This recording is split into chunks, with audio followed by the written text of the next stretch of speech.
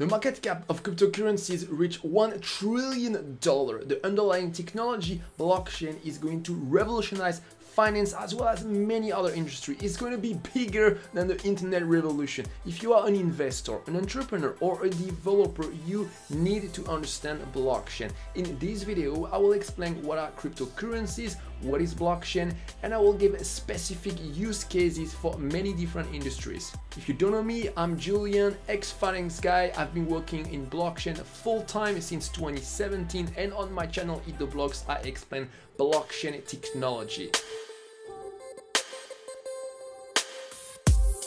A lot of people confuse cryptocurrencies with blockchain, but there are two different concepts. Blockchain is a technology. Cryptocurrencies like Bitcoin or Litecoin are digital currencies. These digital currencies make use of the blockchain technology, but the use case of blockchain is not limited to cryptocurrencies. It can also be used to build advanced financial applications, games, etc. The first cryptocurrency that was created was Bitcoin. That's also the cryptocurrency that created the blockchain technology. Other cryptocurrencies like Litecoin or Ethereum each have their own separate blockchain. For example, if you transfer one Bitcoin on the Bitcoin blockchain, it has absolutely no effect on the Ethereum blockchain. A very important question is how the price of cryptocurrencies is determined. Let's say you have one Bitcoin and you want to sell it. I have some money and I want to buy your Bitcoin. We meet somewhere, I give you the money and you give me the Bitcoin. How much money should I give you? For reference, we will probably use the current price of a Bitcoin at some big exchanges like Coinbase. In these exchanges, there are buyers and sellers of Bitcoin. The price of Bitcoin will depend on supply and demand. The more buyers relatively to sellers, the higher the price of Bitcoin. Conversely, the more sellers relatively to buyers, the lower the price of Bitcoin. What is important to understand is that the Bitcoin blockchain does not care about the price of Bitcoin. It only cares about who owns what. If you send your Bitcoin to another address, your Bitcoin will change ownership regardless of whether or not you actually receive some money in exchange for these Bitcoins. Another important aspect of Bitcoin pricing is the limited number of coins. There are 21 million of Bitcoins total. That's very different from normal money where the central bank just keep printing new coins. The built-in supply limit of Bitcoin is one of the key reasons why investors think that Bitcoin is valuable. Next, let's understand how the blockchain works. There are many different kinds of blockchain technology, but since blockchain was created by Bitcoin, I'm going to explain the Bitcoin blockchain. Other blockchains reuse the same principles. The blockchain is a database storing transactions. Transactions tell you how much Bitcoin was transferred from one address to another. In blockchain, an address is similar to your bank account number. Transactions are organized in blocks. Besides transactions, each block contains cryptographic hashes. A hash is a cryptographic signature of data. It's used to make sure that data hasn't been tampered with. You can go from the data to the hash very easily, but it's almost impossible to go from the hash to the data. If you change just one bit of the data, the resulting hash will be totally different. Each block contains a hash of its own transactions and the hash of the previous block. This way, the blocks are related to each other. The transactions inside a block are never modified. Instead, we add new blocks on top of the previous ones for future transactions. Adding a new block is called mining a transaction, and it's a very important part of the blockchain technology. To understand this, we need to first talk of the Bitcoin network. The blockchain is stored on many computers across the world. Each of these blockchain copies is called a node. We estimate that there are about 10,000 Bitcoin nodes in the world. Most of these nodes are miners. Miners are in constant competition to add the next block to the blockchain. They constantly listen to new transactions coming from users of the Bitcoin blockchain. When they have enough pending transactions, they try to solve a mathematical puzzle. If they are the first one to solve this mathematical puzzle, they earn money with the transaction fees. Each transaction needs to pay miners for their service. And second, they also earn money with new Bitcoins that are created each block and given as a reward to the winning miner. What is this mathematical puzzle that miners are trying to solve? That's the famous proof of work algorithm. miners need to calculate the hash of the block they are trying to mine. In input, they use the data of the block plus an integer called a nonce. The numerical value of the hash needs to be under a certain threshold called the difficulty. This difficulty is recalculated by the blockchain for each block in order to keep the average time between blocks equal to 10 minutes. If the value of the hash is not below the required difficulty, miners need to recalculate a new hash by incrementing the nonce. They repeat the procedure until either they find a hash that is below the required difficulty or another miner finds the correct hash. If the miner finds a hash below the required threshold, he has the right to add the block to the blockchain and makes money with transaction fees and new Bitcoin created for them. But why do we even bother with this cryptographic puzzle? We actually don't care about finding this hash. What we care about is forcing miners to do a calculation computationally difficult, which requires them to spend money in order to make sure they have an interest to be honest and only include valid transactions. More on that in the next section.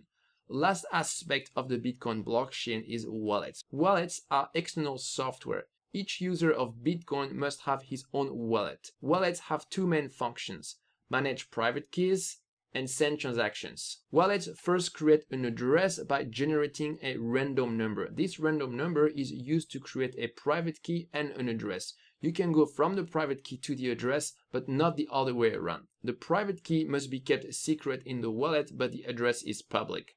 When a user wants to send Bitcoin to someone else, the wallet creates a transaction with the recipient, the amount, and the signature. The signature is generated by using the private key related to the address, and it guarantees that the sender really wanted to send this transaction. Okay, so that's it for how the blockchain works. Next, I will show you why the blockchain is secure. First, as a user, how can I be sure that the data coming from the blockchain is true? The best way is to run your own Bitcoin node. That's the software that runs the blockchain. You don't have to be a miner to run this software. It can be used in read-only mode. When you start your Bitcoin node for the first time, it connects to other Bitcoin nodes in the network and downloads all the data of the blockchain. It verifies that the transactions inside each block is correct, which means that the sending address needs to have enough Bitcoin and the signature of the transaction must be correct. If any transaction is incorrect in the block, it just drops the current block and wait to receive correct data from all the nodes in the network. Next, how can we be sure that miners will not try to steal your coin? In order to be competitive, miners need to buy a lot of expensive hardware and consume a lot of electricity to successfully mine blocks. All of this costs a lot of money. If a miner tries to include a wrong transaction in the blockchain, for example, by stealing the coins of someone or creating coins out of nowhere, even if this miner managed to solve the mathematical puzzle first, his block will be rejected by other miners, and the original miner will have lost a lot of money in electricity without making any gain. In other words, the miner doesn't have any interest to behave in a dishonest way. That's the magic of the proof-of-work algorithm. What about if a group of malicious miners try to act together to create a fake block and steal some Bitcoin?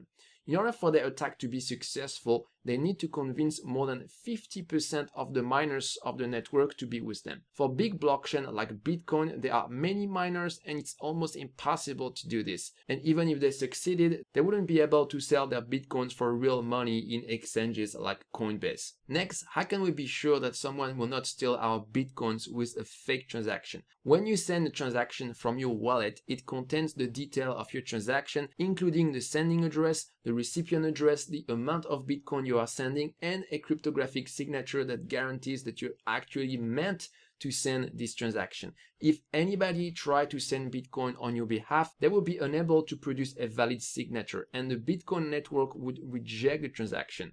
Also, when you send a transaction to the Bitcoin network, you don't need to trust anybody in the communication chain. If anybody tries to modify the data of the transaction, like the recipient field, the signature will not match up with the new data and the transaction will be rejected by the network. The worst that can happen is that someone in the communication chain decide to drop your transaction. In this case, it's not mine and your transaction never happened. Now that you understand everything about blockchain technology, it's time to see what are its main use cases. The first use case of blockchain is access to banking services. In 2018, according to the World Bank, 1.7 billion people were unbanked. Usually, these are poor people, and not getting access to banking services make it even harder for them to escape poverty, as they cannot even save money in a secure way. Because the blockchain is permissionless, these people could create a wallet without asking any permission. They could get paid in cryptocurrencies and keep their money safely stored on the blockchain at no cost. All they would need is a smartphone so that they can install a wallet software. That's it. So we haven't seen a lot of real-life adoption for this use case yet, but there is really a lot of potential. The next use case of blockchain is foreign remittance. There are many people from developing countries who go to work in rich countries and send back some of their earnings to their families back home. In 2018, according to the World Bank, almost $700 billion were paid to developing countries. To send the money back home, most people use services like Western Union, who charge exorbitant fees of 10% or more to people who are already poor. With blockchain, it costs the same amount to transfer money to someone who is just next to you compared to someone who lives very far away. It also costs the same amount to transfer small or large amount of money, contrary to remittance services who charge a percentage cost. Currently, the transaction fees on Bitcoin is $15 for a transaction, because we are in a bull market and the network is very used, but in normal time it's just a few dollars, and other blockchains can be way cheaper than this. The next use case for blockchain is online payments. Even though there are a lot of online payment services, it can be surprisingly difficult to get paid online. A lot of online payment services refuse their service to some businesses, and it's also easy to be blocked for any reason. PayPal, I'm looking at you. If you want to use blockchain to get paid, you don't need anybody's permission. You just create a wallet, you give your wallet address to your customers, they pay you, and that's it. The next use case of blockchain is digital gold. With central banks printing more and more money, the value of fiat currencies keeps going down. Traditionally, gold has been used as a hedge against this inflation risk, but there are a couple of problems with gold. First, there is additional gold mined every year. Second, owning physical gold is not very easy. Third, even if you can buy paper gold, there are some barriers to entry, like creating a brokerage account. With Bitcoin, we are limited to 21 million Bitcoins.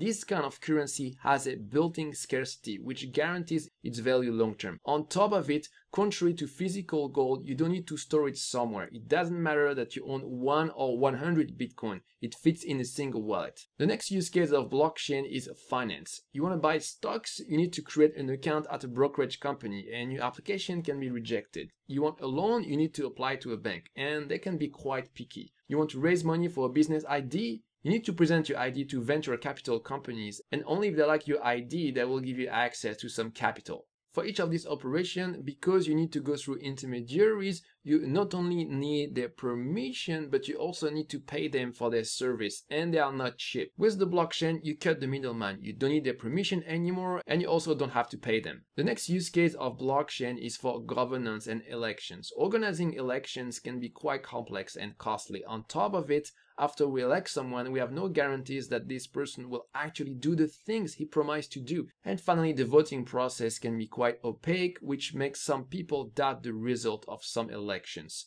With elections on blockchain, we could solve all of these problems.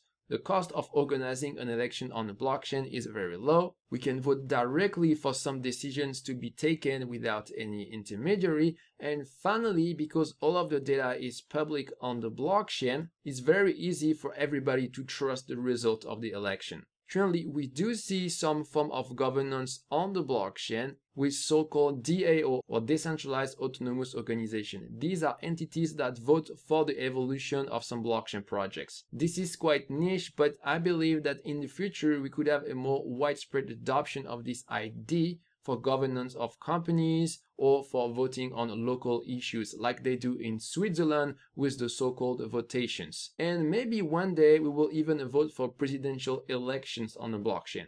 Next use case of the blockchain is for social media. Currently, we have this huge concentration of power for social media companies. They start to have a more and more aggressive attitude to censorship. Today, this censorship is done by social media companies, but tomorrow it could be done by the government as well. With the blockchain, we could have decentralized social media networks where nobody could censor anything. Another use case of blockchain is supply chain. If you buy a medicine or some luxury item, you want to be sure that the product you buy is not a counterfeit. We could have a system where each product has a serial number, and every time it's sold to someone else, this is reflected on the blockchain. As a buyer, when you buy the product, your wallet will be able to track the origin of the product. So is the blockchain going to solve all of our problems? No, the blockchain is not perfect. The blockchain is very slow. On Bitcoin, it takes 10 minutes to add a new block on average. The blockchain is also very expensive. Every time you want to change data, you need to pay transaction fees. The blockchain also has a very limited capacity because we need to store the same data on many computers. That is what we call the scaling issue, and this is an area of active research. But even though there are all of these limitations, blockchain is amazing and is going to impact so many different industries. Bitcoin was just the first blockchain and we can only do simple financial transactions on it. Ethereum is a more modern blockchain that was created to go beyond the limitations of Bitcoin. With Ethereum, we can implement many of the advanced use cases I mentioned before. We can achieve this with small programs that run on the blockchain. That's what we call smart contracts. And these smart contracts are fascinating. They can never be stopped or censored by anybody. And I will explain this in another video on Ethereum. I will see you there.